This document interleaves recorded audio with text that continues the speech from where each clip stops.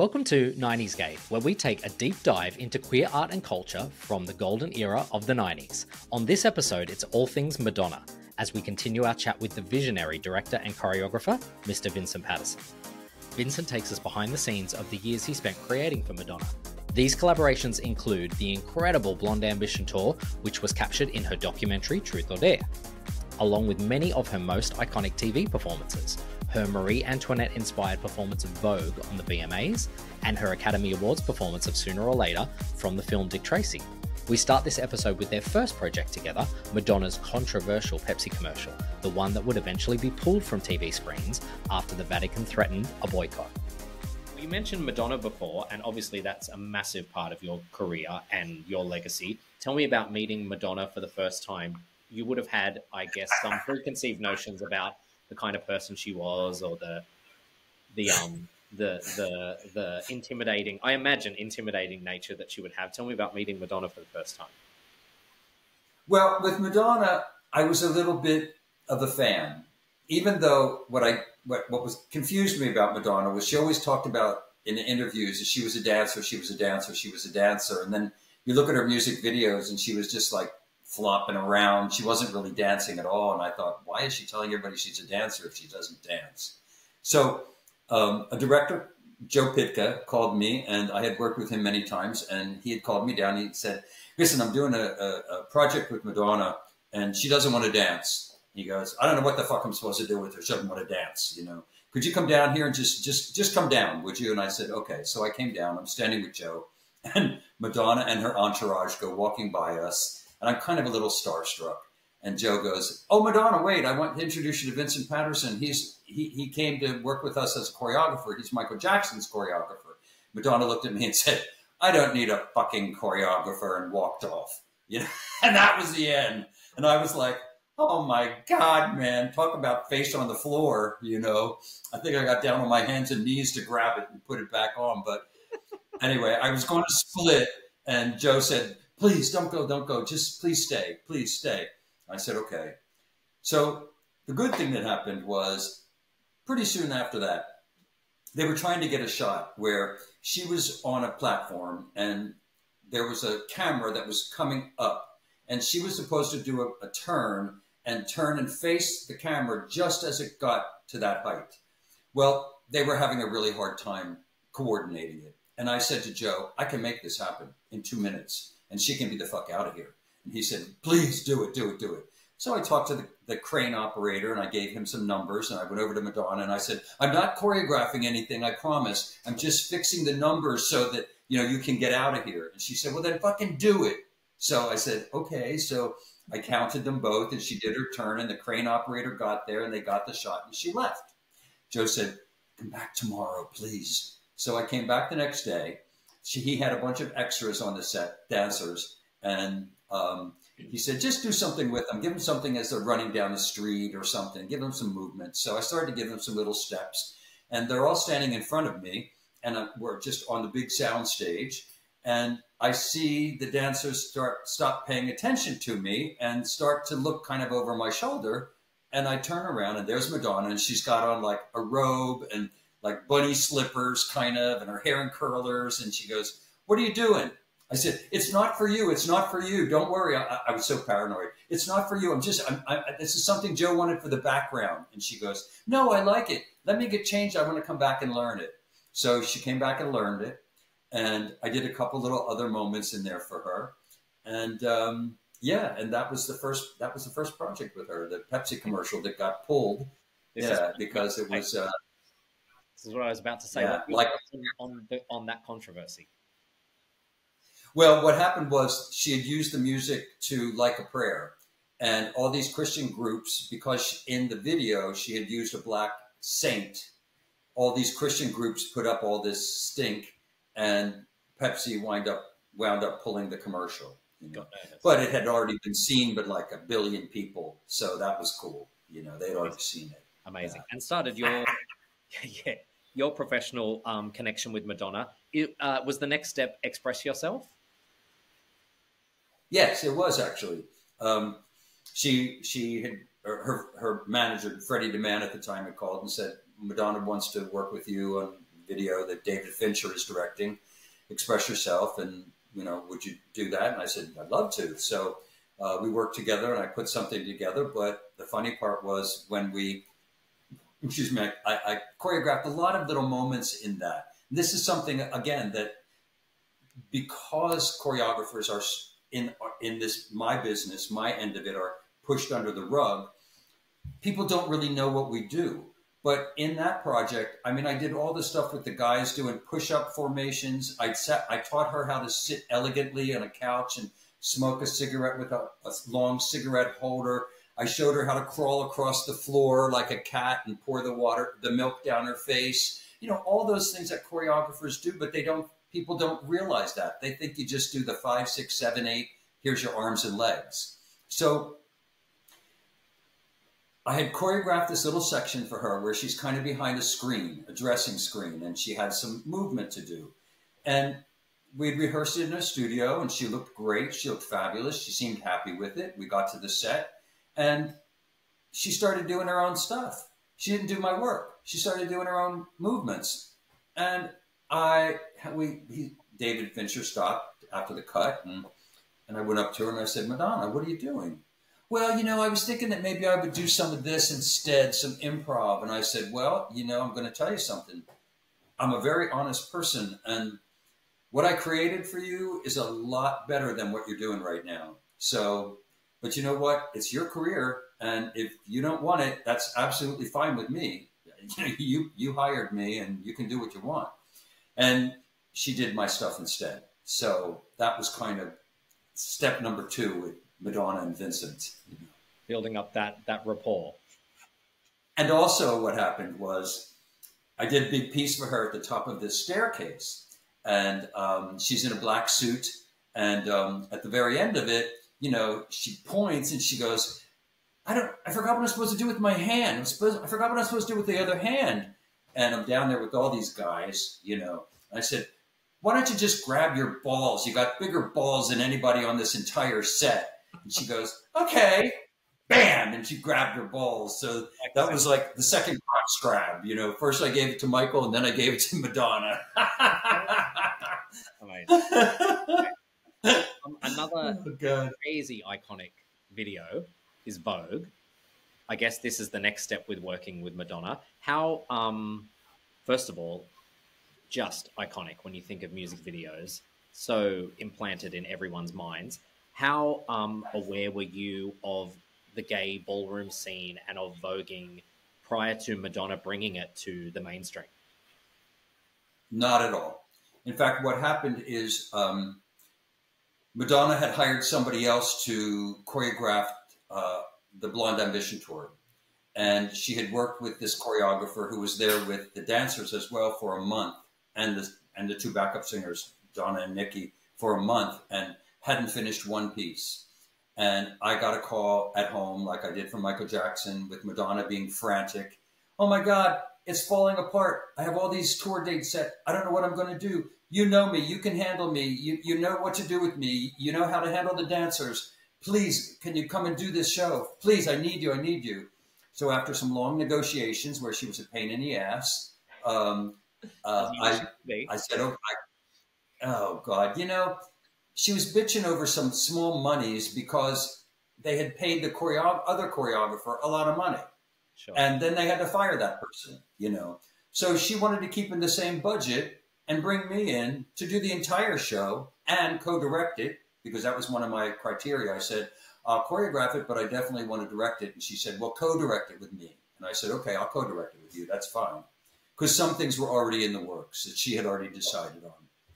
Some set pieces and stuff like that, you know. But the first day that I went down to work with her and the dancers and the singers, they showed me what they had, which was half of a piece. And that was it. Half of one song, and that was all. But so I finished that song that afternoon. I choreographed Express Yourself for the stage. I did the whole thing.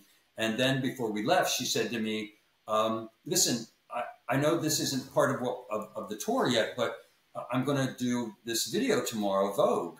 And, you know, I want you to take a look at what we're doing. And I said, okay. So she showed me what had been created, and two of the dancers, Louis and Jose, who really were from that gay Vogue world in New York, had created all the Vogue movement. But it wasn't necessarily a dance. It was movement that was kind of not clean. It wasn't perfect. And so I spent a couple hours with them taking the movement that they had and cleaning it, putting it in a dance form so that it would have something that they could do and could be repeated. And but I don't take credit for choreographing Vogue, that Vogue. That was really not mine. That was Jose's and Louis's. They really created that work. And even though I came in and helped out, I would never take credit for that. That came from them, and it was very, very special. And I'm so proud of what they did, and I'm proud of what they all did. It was a phenomenal video, phenomenal. Yeah. Do you think, were they the guys, do you think, who maybe would be responsible for introducing Madonna to that world, that voguing world? Because I guess the urban legend is that she went to an event in New York, and like a gay ball, life ball maybe or something, and she saw voguers and wanted to bring that to the mainstream, wanted to incorporate that. I guess the guys are the ones who maybe... I don't think that's what really happened. I think what happened is after she... when I wasn't there for the audition for the dancers because I wasn't part of the tour then, but I know that when she auditioned them, she had them, they did a dance combination and they also did freestyle. When Louis and Jose did freestyle, this is what I'm told anyway, by the dancers and who were on the tour, that when they did voguing, Madonna was like, "What is that?" And she had auditioned people in LA and New York. And then she pulled out Jose and Louis and really loved what they were doing. And I'm pretty sure they were the ones who took her and introduced her to the world of Vogue, the gay world of Vogue. I don't think she really had any idea before that it even existed. Incredible. And then obviously the Vogue that, the live performance of Vogue that everybody remembers so well, the Marie Antoinette VMAs performance, just spectacular and such a departure from, I guess, what everyone's image of Vogue up until that point had been visually. Tell me a little bit about creating that. And then also another urban legend that I'd heard was that that wasn't the only time that that was performed, that it was performed another time, maybe the day before or the day after as well. Is that true? Day after, yeah. Well, Madonna called me again. Once the tours happen, you know, the choreographer director doesn't go with them. They go out on their own. So I started in Houston. I went to New York. They just started shooting the documentary, which wasn't part of anything at the beginning, but then they started shooting it. And so I had to go to Stockholm to kind of put the show back, tighten it up a little bit, you know, because then we went to Paris and they shot some stuff in Paris. And I created a version of Vogue for the tour. I mean, I used a lot of the movement that was already created, but, you know, I had to style it and I had to stage it in a whole different way for the whole piece, because in the video, there's only about, you know, less than a minute of real voguing, you know. So I had to make the whole thing happen to take 4 minutes or 4.5 minutes up. So I had done, you know, I'd worked on it a little bit at the beginning. I worked on it for the Blond Ambition tour. She called me up and she said, "Hey, listen, you know, I'm going to do Vogue for the MTV Awards live. And I want you to do it." And I was thinking that Donna and Nikki and I would wear suits like I do at the opening of the show. And the guys, though, would be in skirts. And I said, "Why? You know, you're always doing something that's so different. You know, you're always breaking people's face with something new coming up. Let's do something new." And she said, "Well, what?" You know, she wasn't like Michael Jackson. Michael Jackson was like, "Well, what do you think we should do, Vince?" And I would think about it and I would tell him and he goes, "Great, let's do it." With Madonna, you know, it's like, "Well, what's your fucking idea?" You know, and I said, "I don't know, Madonna. I have to go into a studio and I have to play. I have no idea what to do." So I almost choreographed and directed a tour for Diana Ross that didn't happen, but I had these big fans, and it was the disco era, kind of. It was her disco music, and I was going to do these fans and do all this fan stuff for the disco section of the Diana Ross show. And I just thought, I don't know why, instinct, whatever you want to call it, I grabbed the fans, a couple fans, and I took them down to the dance studio, just me, alone. And I started playing with them in terms of Vogue and all of that. And I thought, shit, you know, this really could be like the French court of the 18th century. And the guys, who are pretty much all gay anyway, could be very foppish, and, you know, and it would all work, be effeminate, and it works, you know.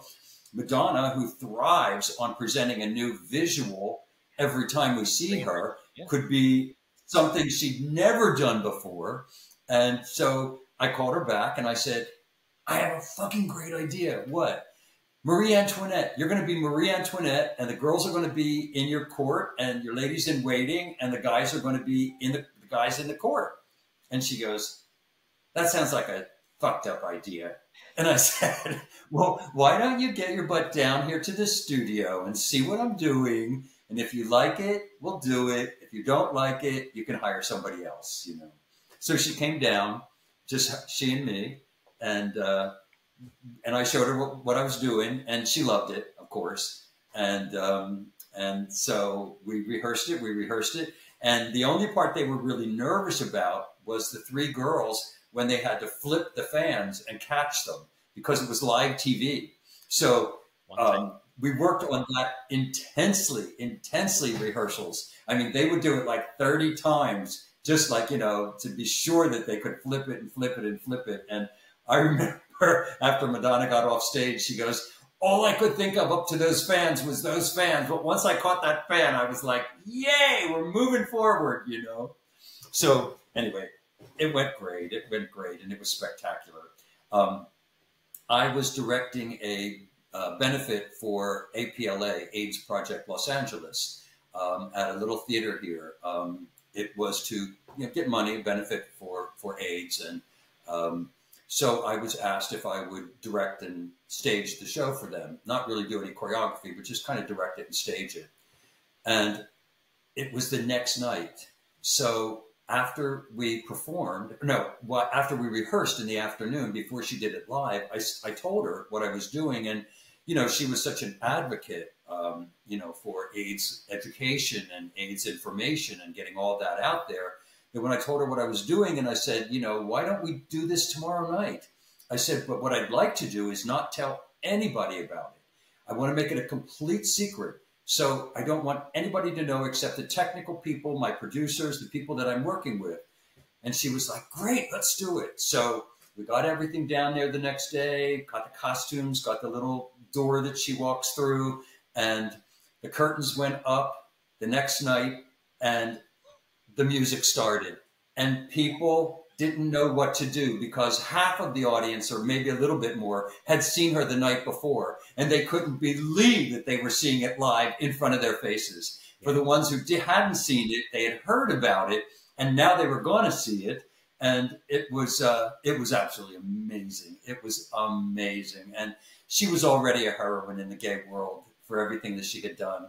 And it just boosted her even higher. So, and I was just so happy that she did it, and everybody had a great time. It was such a positive situation. Yeah, I would kill to see footage of that second performance. I feel like the roof would have lifted the place when people realized, holy fuck, that's Madonna doing. Really? Yeah. Really? Oh my God. I can't even imagine. I'm getting goosebumps just thinking about it. That's surprising as well. The best. We talked before about the Super Bowl and reinventing, or not even reinventing, inventing the aesthetic of the Super Bowl halftime show. Another thing that I give total credit to you and Madonna for is reinventing the touring aesthetic and the live show aesthetic. When you think of the Blond Ambition tour, no one had ever seen anything like that before in terms of mixing a rock concert with theatrical. It was like Broadway meets a pop concert, and really has become the blueprint of touring still to this day. Everybody incorporates the costume changes and the set pieces and the themes. And I mean, right down to, I remember her coming out with the microphone and everyone being like, this is just a whole new, so that she could dance. Yeah. It's amazing to think and think that was the first time we saw those things. That was the first time we saw a show with, because even Michael with the Bad Tour he had the dancers and everything, but it wasn't as, there was no storyline. No. we didn't use special effects. We had no projections. It was only about, we had projections on one piece, but that was it. It was predominantly with Michael, just about the lighting. And I mean, I did one thing, which was put him on a cherry picker and had him go over the heads of the audience. And in a kind of a moment that was for a Thriller, that was like a magic trick. He disappeared and appeared on the stage, and but other than that, it was only about Michael just performing first by himself alone for the first time in history, and so that's all we were concerned with Michael. But Madonna, I mean, she was so open to my thoughts and my ideas, and I come from theater. I mean, I was an actor first and a stage director, and that's what I did before I began to dance. And so she was so excited when I brought these ideas to her, and through the rehearsal period too, things got crazier and crazier and crazier. I mean, well, she gave me what she had originally created for the song list. And for one thing, she had put Vogue in the middle of the show. And I said, Madonna, you have Vogue in the middle of the show. And she said, well, where do you think it should be? I said, it's got to be the last song of the show. It has to be. I mean, you can't not end this show, this Blond Ambition tour, without Vogue. It's going to be a monster. It had just started to come out. And so, she said, all right, let's do it. So she was so open to that. The thing with the on the bed and Like a Virgin, for instance, that was totally out of this warped mind. But, she had said to me, I said, well, what about Like a Virgin? What are you thinking? And she said, well, I was thinking I would do something kind of just heavy rock and roll. I'll play the guitar like Patti Smythe or something like that, Well, I had a friend who passed away. Her name was Ofra Hazza. She was a Yemenite singer, and she was one of the first people to ever come out with kind of world music. She had created an album that had a dance feel, Yemenite songs, language, but sung, and it had a dance feel to it. And so I said to Madonna, I have an idea about, this piece. And she said, well, what? And I said, did you ever hear of Ofra? No, I never did. I'm going to give you this. Take this music home and listen to it. It's very Middle Eastern, but I just want you to listen to it. So she came back and I said, so my idea is that you're on this big bed and the two guys, Vogue guys, are going to be like headpieces at the top of the bed. And I'm going to put tree limbs in their arms so that everything that moves will have this tree limb feel. And she was like, oh, okay, that's interesting. And so that's what I worked on for a day. Well, or half a day. The next day she came in with a bag and she said, look what I got, look what I got. And she opened it up and it was a cone bra from Gautier, those cone bras. And she said, I said, what are these? And she said, Gautier made them for me, but I never used them for anything. I said, fuck the tree limbs. We're doing cone bras. I want them on the guys too. So that's when I created the cone bra thing and put her on a bed. And that was the controversy of the tour because she was the one that took it to the masturbatory place. I hadn't planned on masturbation at the end of the piece, but she wanted to masturbate on that bed. And I said, well, hey, it's your tour, girl. Do what you want. And two things that I remember that happened in Toronto, we were almost closed down. They were almost closed down. The police came and filled the whole back of the auditorium, and they were going to stop the show if she did the masturbation sequence, which she did, and they didn't stop the show. But even more wonderful for me was the fact that the Pope at the time said that with the Blond Ambition tour, Satan has been re-released into the world. And I thought, wow, I did that.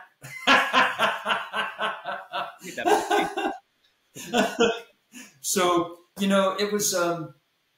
it was truly both of us working together. I mean, I cannot take full credit for that. It was an incredible collaboration. And she just, part of the reason I think that she was so open and giving to me was because she was in a time crunch. And I had literally 21 days to create from scratch 18 songs. Wow. Totally from scratch. And yeah, so I think she just never had time to contradict anything I said, Only one time. We were doing the Like a Prayer section, and I said, okay, now I want you guys to lift her. And she said, I don't want to be lifted like some girl. And I said, no, not like a girl, Madonna, like a queen. And she said, lift me, guys.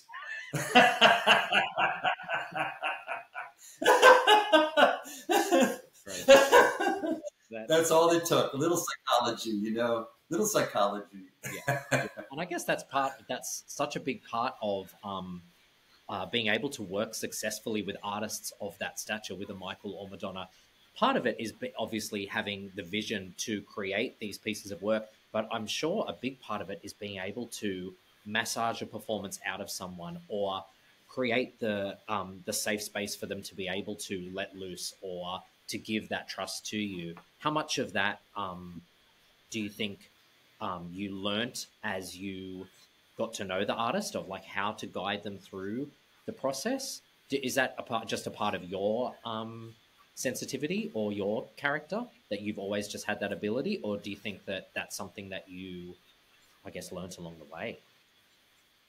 Well, I think that I think it's both. I think it's part of my personality. I'm kind of a genuinely nice person, and don't have a massive destructive ego.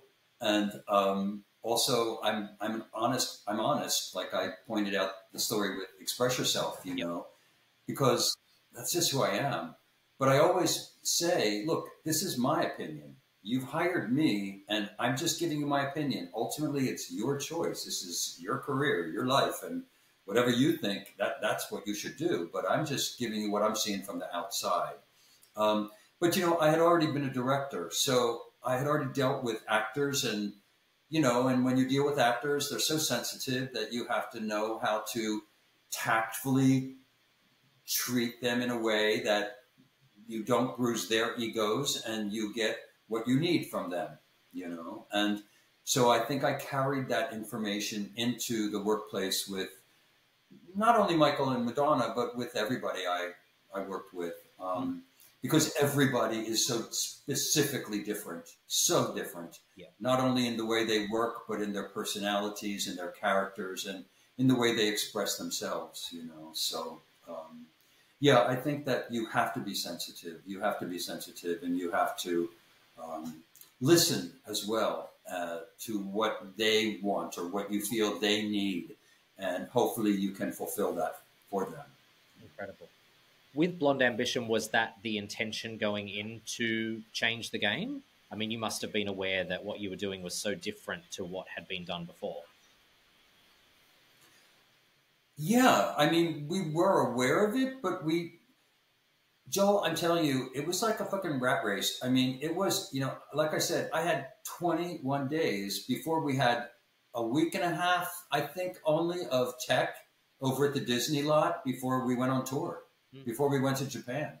So there wasn't a lot of time to think about things, you know? I mean, I would come home at night, and I would decide, okay, tomorrow I'm going to do Keep It Together. And I would make a loop of Keep It Together. And I would put it on a cassette, and I would put the headphones on, and I would fall asleep with the headphones on and that song going in my head. And I would wake up the next morning, and I don't know how to explain it except to honestly say the whole piece was right there in front of my eyes. I went down to the street. The studio is just right down the street. I went down there, worked with my assistant. I said, okay, I got to get this out right now. And threw everything out. And okay, let's make it happen. And so then the dancers would come in, and I would put it on the dancers to see how it worked. And then Madonna would come in after that, because she was already doing vocal rehearsals and weight training. And she would come in, and then she would learn. And then that would be one day, and we would learn that piece. Come in the next day, I would do the same thing with another piece, put it in the headphones, come in the next day, start from the beginning. First thing we would do is review what we had done yesterday, and then learn a whole new piece. So we never really had time to think about what we're doing other than to be excited. And truly, I don't know if I could have created it if it hadn't been for that specific company. They were all at the top of their games. The dancers were phenomenal. Nikki and Donna not only sang, but could move beautifully. And Madonna was game for anything I gave her to do, you know, and you have to be. But I will say one other thing.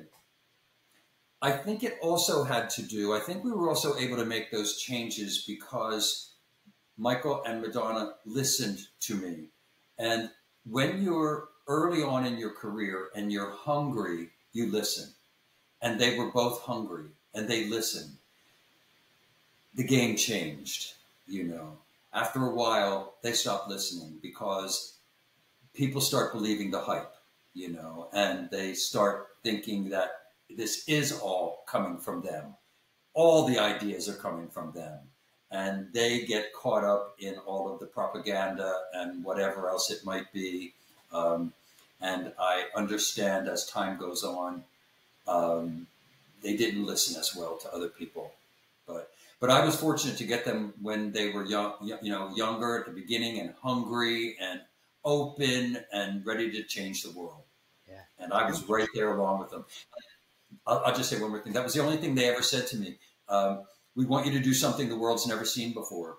Well, come on, as an artist, to be paid well and to be given that dictum, you know, all we want is for you to create something the world has never seen.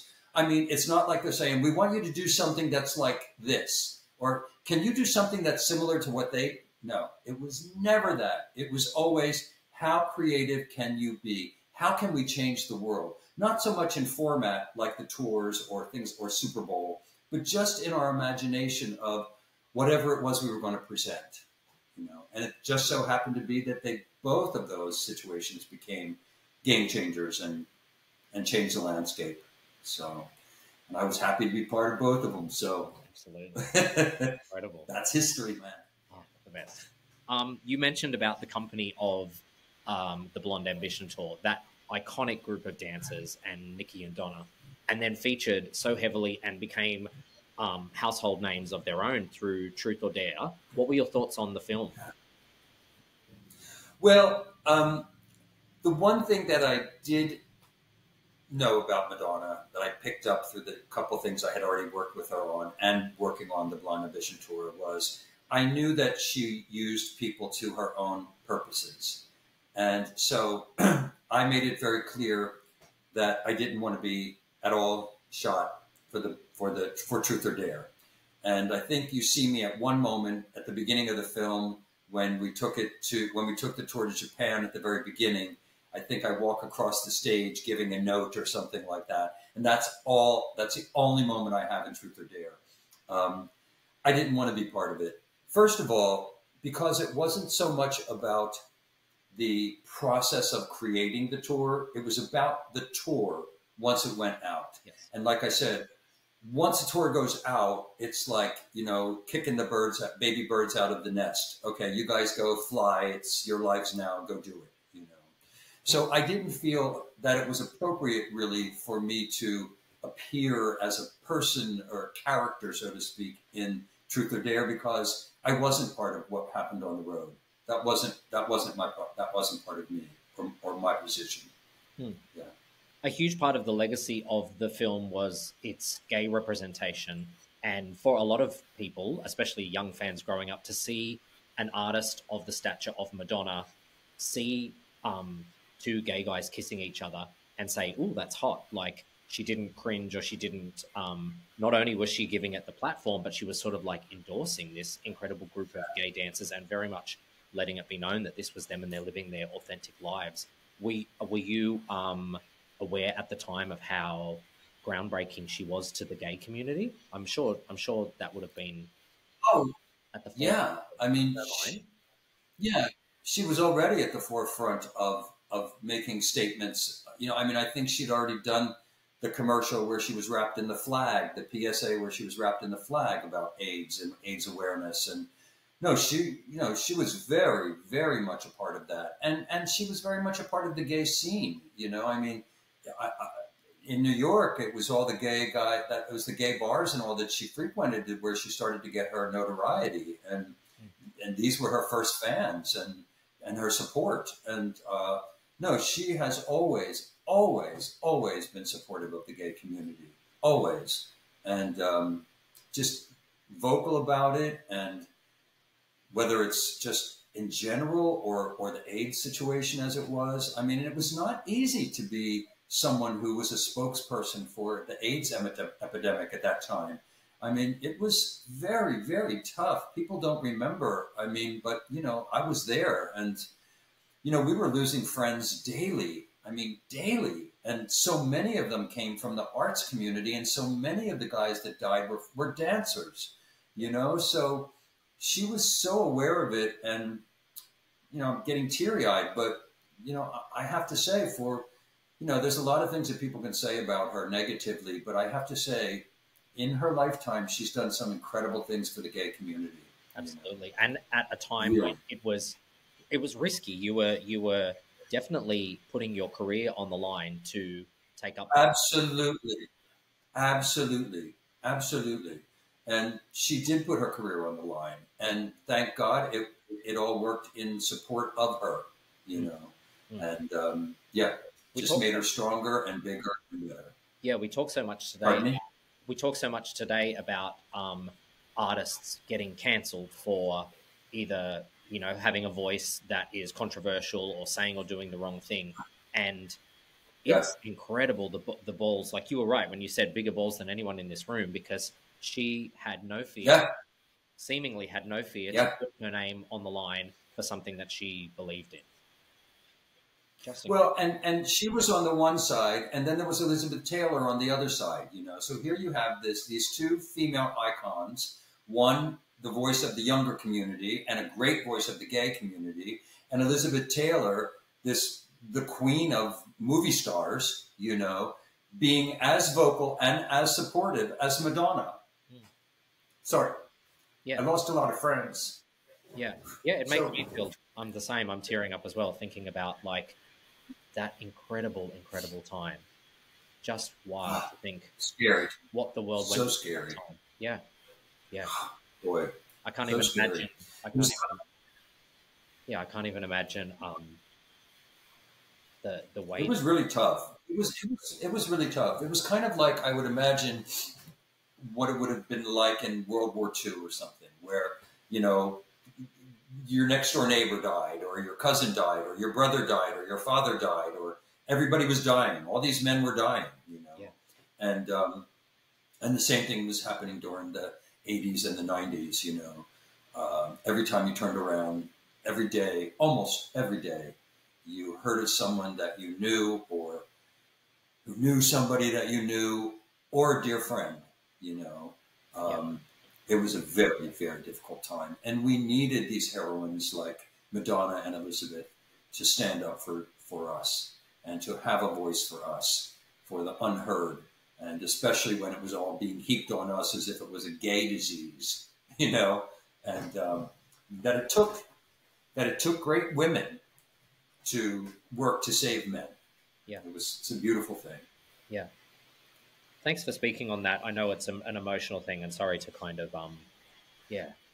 Oh, no. Listen, emotions are beautiful, and, you know, it's the memory is difficult, but the reality of it is that it did happen. And thank God we did have some people that were pushing us into the right direction, and pushing everybody into the right direction in terms of education and sensitivity, and caring and medical needs. And it changed. It really changed because of people like Madonna and Elizabeth, really. Totally. I think of your worlds colliding with Michael and Madonna, and first of all with the Oscars performance with Madonna and performing the Dick Tracy number that you choreographed. Sooner or later. Yeah. And then her date that night, lo and behold, Michael Jackson. Again, one of those moments that, you know, viral before viral. That's like, people just couldn't believe that it was happening.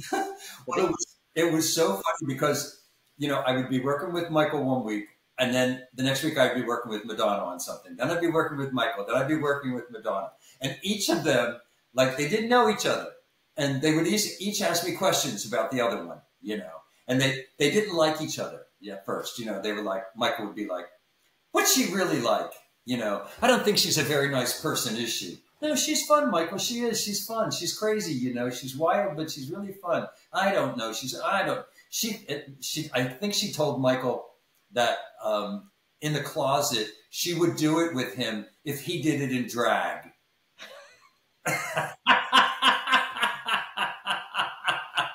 And then I'd be with Madonna and she would be like, well, what's he like? And I would say, well, you know, he's crazy. He's a nice guy and everything. And then one time I had to go meet Madonna, and I got out from meeting her, and I came out to her, into the driveway to get into my car. And I see this little hand waving in this other car. And I look over and I go over and it's Michael. Now, I'm not sure if that's when they decided that they were going to go together or something, but he told me that Madonna was his first French kiss. Oh, wow.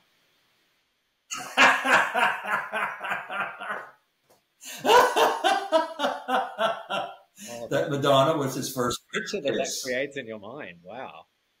Oh my God. Oh my God. Especially back then, you know. So anyway, it was glorious when they came to the academies together. And yeah, I can't even imagine the conversation between the two of them, because they're just polar opposites with, you know, and I feel like Madonna has really been getting off on the fact that she could have really kind of, you know, press Michael's buttons and say things in response or a reaction. Oh yeah. Oh yeah. And he got embarrassed so easily. Yeah. He got embarrassed so easily over things, and she loved to embarrass people. So I would have loved to have been in that limo. See what went down there that night, but you know, we'll never know.